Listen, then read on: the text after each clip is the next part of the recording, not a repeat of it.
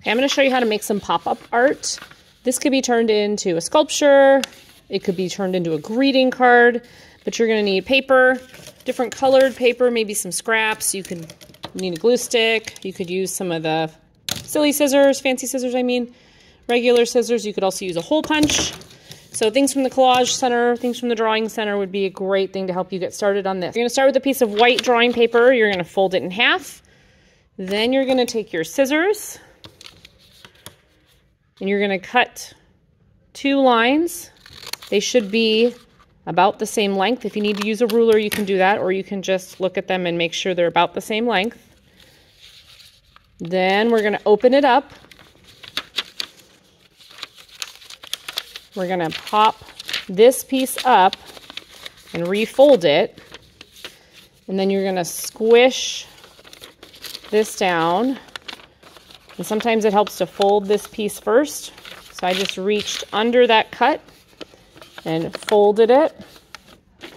That way it sticks up. Now you could leave it like this and decorate this and turn this into something, or we can take it a couple steps further and we can make some more cuts. So before I make my next cut, I'm going to fold this flat and make sure I do a really nice job making that crease. Open it up, make sure it looks okay. Okay, then I'm going to leave it folded like this, and I'm going to make 2 more little cuts. Again, these cuts should be about the same size. So make sure they're about the same length. Then what I'm going to do is open this up, pop this part out so it folds away from the rest of the fold. Do the same thing down here.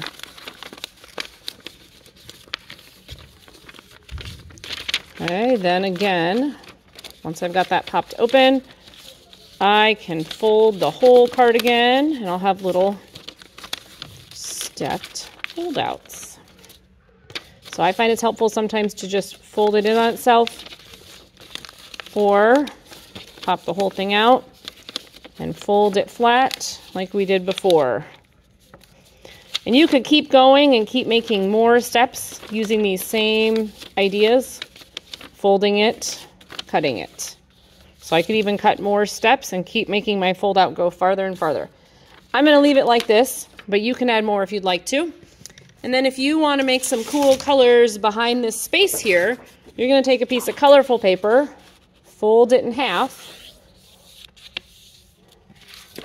and then this will go inside your colorful paper. And that gives it a cool shadow. It also covers up the cuts that you made.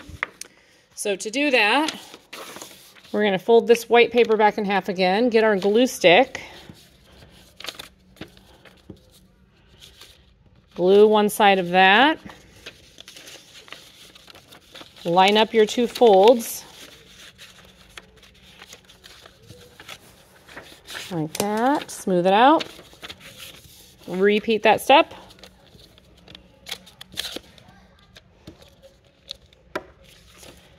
Fold that part flat, smooth it out really good.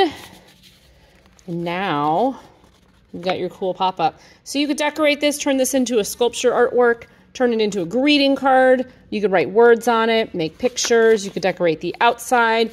Use your imagination to turn this into an artwork.